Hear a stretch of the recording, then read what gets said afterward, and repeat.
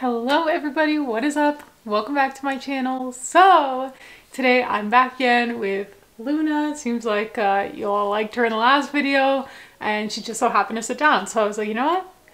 Let's film a haul. So this week I went to a couple of different thrift stores.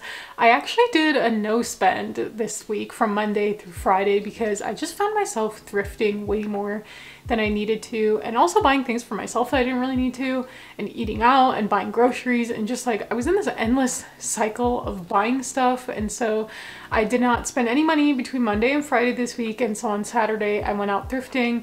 I went to ARC and they usually have half off on Saturdays, and I went to a buy sell trade store. And so I found a couple of things. It's not like my biggest haul ever, but I found a couple of exciting things to resell for quite a bit of profit. Hopefully there'll be a quick sale. I'm a part-time reseller on Poshmark and Mercari, if you don't know already. I do this on top of my 8 to 5 desk job. This is a part-time side hustle for me that I really love. I've never really mentioned this before. I've officially been doing this for 2 years, but I was thinking about this the other day, and I've kind of been reselling stuff for like over probably 10-12 years without even knowing it. So I feel like this hobby kind of came naturally to me, and so I love it. And I love sharing my finds with the internet. So here we are. So we're just gonna jump right into it and get started. So I'll start off with the things that I got from the buy sell trade store. First thing I got were these really cute little booties from Sorel. They're actually new with tags, and they were kind of just chilling on one of the racks. I think they were supposed to be behind the counter because I've always seen them put Sorels behind the counter, especially new with tags ones, but I did pay up a little bit for them. They were $23, but the new with tags ones were selling for like around $125 on Poshmark. So I really love this style. The only thing I don't love about them is that they are a size 5.5, which is like teeny tiny, especially if you're wearing these in the winter and you're wearing like kind of thick socks with them. It might be a problem. So I don't expect that these are gonna go flying off the shelves, but I do feel like they will sell eventually for a good amount of money. For stuff that has a higher selling price, I'm kind of okay sitting on, because eventually I know I'll make my money back. So that's why I was okay with spending a little bit more on those and waiting for it to sell. This is an adorable top that is from Anthropologie. It has like a bustier style top and puff sleeves, and it is gorgeous. I'm not gonna lie, I tried it on and she kind of fits perfect. It's got kind of like a square neck going, but I guess if you wanted to, you could probably wear it off the shoulder. I don't know, I'm more of a fan of the square neck look, but I've never found this brand, I don't think. It's called Hutch and it's a size medium. The comps for this specific Anthropologie brand were pretty good. This sold for $118 originally at the store, so not bad. It has a hidden zipper in the back, and I just think this would be so cute for like a holiday party with like a leopard midi skirt that's like satin. Ooh, that would be so cute, and like booties. But yeah, we shall see about that one. If I do end up selling it, I think I'll probably list this for like $65.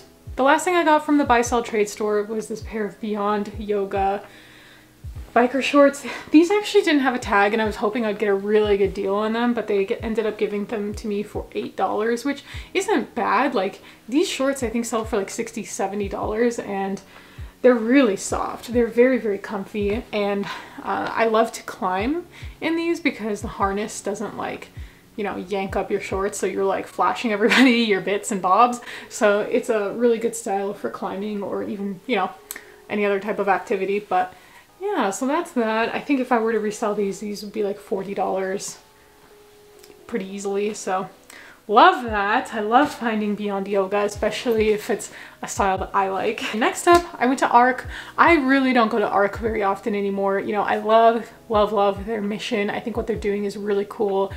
They support individuals with Down syndrome.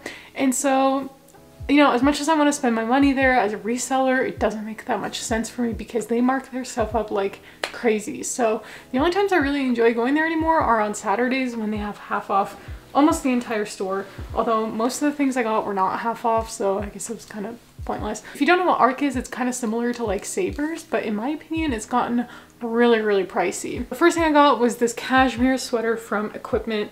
It's just striped with gold buttons on the front. I thought this was a really nice style. Originally it was going for $10, but I got it for half off and it was $5. So I would not have paid $10 for this. $5 is like the max that I'd be willing to pay, especially because it's a size extra small. And it's in really good condition, but this brand just doesn't really do that well for me. But cashmere in general as like a fabric category does do well for me, so that's why I ended up getting this. But I would only buy this if it was a really good deal or at the bins. So not my favorite brand, but I think it'll sell. Next up, okay, I said in my last haul that this brand doesn't do well for me, but I did recently sell something from them, which is why I ended up buying this. I think I still would have bought this anyway though, but it's Balance Athletica. Their logo is like this little triangle. And this was $5, so it was a good deal. I think if it was maybe more than 10, I probably wouldn't have bought this. But they're these like orange diamond pattern leggings. Now, if these were gray, I would have freaked out because I just found the gray crop top version of this recently with the diamond pattern, and then I could have sold it as a set, which would have been fabulous. But unfortunately that was not the case. So these are a size small, and on the inside you'll see here it says that it's from Balance Athletica on the inside logo. So these look brand new. These do not look like they've been worn. They're still like very pressed paper thin. It seems like this brand runs really small because like it's like the size of half my arm, or like like 2 of my arms. You know what I'm saying? Okay, that made no sense. I'm hoping that I'll list these for like $50, $60. The comps for it seem pretty promising. So there's Balance Athletica. I actually came across a pair of Lululemon leggings that were like kind of cute, but they didn't look high-waisted. I ended up leaving them behind. They were $10. I asked y'all on Instagram if you would have picked them up if you're me, and actually I think somewhere around 60% said they would, which is pretty interesting because I cannot get Lululemon to sell like at all. I've kind of given up on the brand unless I find something that's really trendy, or maybe the dance studio pants, whatever they are, then maybe I'll get them. But other than that, I think I'm kind of done with Lululemon. Okay, this was my favorite find. I found this actually like right as I walked in, which was insane. It was also like kind of sticking out like this, but this is an Arc'teryx Gore-Tex jacket.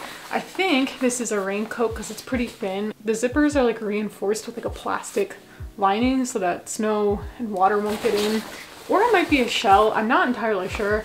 Either way, the comps for even the rain jackets were like $100 or more. Now, this is like the rule of my life. Every time I get home, I always notice at least one thing that I missed at the thrift store, and the like toggle on this side fell off, which is really unfortunate. But the rest of the jacket is in really good condition. So I think I will probably be able to sell this for like $100 or $150. I've sold their pants before for like $75 or $80-ish, so I love this brand. I rarely find it, which is interesting because I live in Colorado. This is definitely like a very Colorado brand. But anyway, this is a size medium, and unfortunately I did pay up quite a bit for this. I paid $30, which like normally I don't know that I've spent $50 on a Burberry jacket before, but this might be one of the more expensive items I've paid up for recently. But I am noticing that with paying up, I'm making higher dollar sales, which is, what are you, look at how saucy she looks. What is she doing? Noticing that the sales that I make are higher dollar and I'm still making more profit rather than, you know, selling things that are a couple of dollars here and there, which, you know, I'll still take. I'm not knocking those sales at all, but those are more so things that I like to buy at the bins, like Express or Victoria's Secret or Nike. Okay, so it's actually a few days later and I was done with my video. I edited it, I posted it, it was about to go live, and I went to go list this Arc'teryx jacket, and then I realized I spent $30 on a fake jacket. I had no idea that Arc'teryx even made fake jackets. I feel kind of silly for not knowing this, but yeah, so there were a couple of ways that I found out this was fake. So the first one was I went on Poshmark and I was looking up comps, and I came across a very similar jacket to this one, and people were asking for the style tag. So I went down to my basement to try to grab this and find the style tag. Nowhere. There's no style tag to be found, and I'm telling you guys this in case it helps you out, because apparently this is actually a very commonly faked style. So these are a few things to look out for. There was no style tag. Apparently, usually Arc'teryx will laminate their style tags in an inner pocket. There was none of that. Second of all, let's see. The grid pattern on the inside of this is very contrasting, I guess, and on the authentic ones it doesn't contrast this much. It's more of like a blurry pattern, and this is just like a very hard cut grid. The next thing was, let's see, the cords, the draw cords on the hood are all wrong. They're not supposed to look like this at all. I don't know, this just isn't it. I don't know what they're supposed to look like, but it's not that. Next, let's see. The stitching was kind of coming undone on this, which I kind of chalked it up to it being an older style, but you can see here the E is like much smaller than the rest of the text right there. This giveaway, like the second I knew this was fake was actually because of the zipper.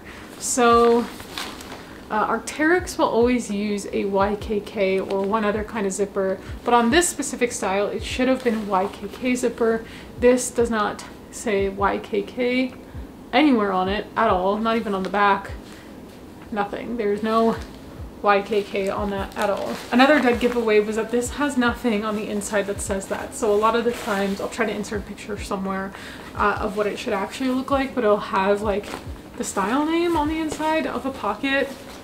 This doesn't have that, so need I say more? Last but not least, this stitching on the bottom, first of all, it shouldn't even be here. There's not supposed to be a line of stitching along the bottom hem. After the whole YKK incident of the zippers, I looked at the stitching and I was like, oh my god, the stitching is a mess. How did I not realize that this is totally a fake? Like, an $800 jacket would not have stitching that is this messy. Like, I don't know how well you can see that because the color is really bright, but yeah, it's pretty horrible. So the funny thing about this is that there was like a whole Reddit thread about somebody in Golden, Colorado selling a fake Arc'teryx that looked identical to this. Who knows, this might actually even be the same one because I did thrift this in Colorado, pretty close to Golden. So yeah, if you're thrifting Arc'teryx, definitely check it out to make sure it's fake or real. There was a fake one that sold for $75 still, but I'm not gonna sell this. I'm just gonna try to return it. I kept the tags and I kept the receipt, and I'm just gonna try to take it in. If you do actually end up buying fake Arc'teryx, you can file a complaint directly with Arc'teryx. They'll give you a form that you can give to your credit card company, and then the credit card company will give you your money back. So if I don't end up getting a store credit from Arc, then I'm gonna have to do that because I spent a lot of money on this. I spent $30, which is a lot for something that's just not gonna get used. I'm just gonna end up donating it again. It's not even my style, so that kind of sucks. But yeah guys, keep your eyes peeled for fake Arc'teryx. Okay, on to the rest of the video. That was actually everything I bought this week. It was a really small haul. Since I haven't done this in a while, let's do best sale of the week. I'm actually not gonna do worst sale of the week because they've all just been really good lately, so I'm not gonna complain. My best sale of the week that is like done deal, already gone through, money's in the bank, is the Saison Talia knit sweater dress that I just recently posted in a haul. I paid $10 for that dress. I sold it for $120 and I made $96 on it. It sold really fast, like less than a month for sure, because I'm pretty sure I thrifted and listed that after Christmas. So yeah, $96. Thank you. I will definitely take that. Honestly, one big change that I've noticed recently in my Poshmark sales is I'm much more willing to accept offers, whereas before I would counter and then the person would never counter back. And I feel like there's some kind of algorithm where it just keeps going if you accept offers. Like Poshmark maybe pushes your closet out more as someone maybe who's willing to accept offers. I'm not really sure. Let me know if you guys feel the same way down below. Do you feel like when you accept offers that you end up making more sales? Because that's kind of how I feel. All right, anyway, that was my entire haul. I know it was short, but I hope you guys enjoyed it. There's some really good brands in here that I think will sell fast, and I will see you guys next time. Bye.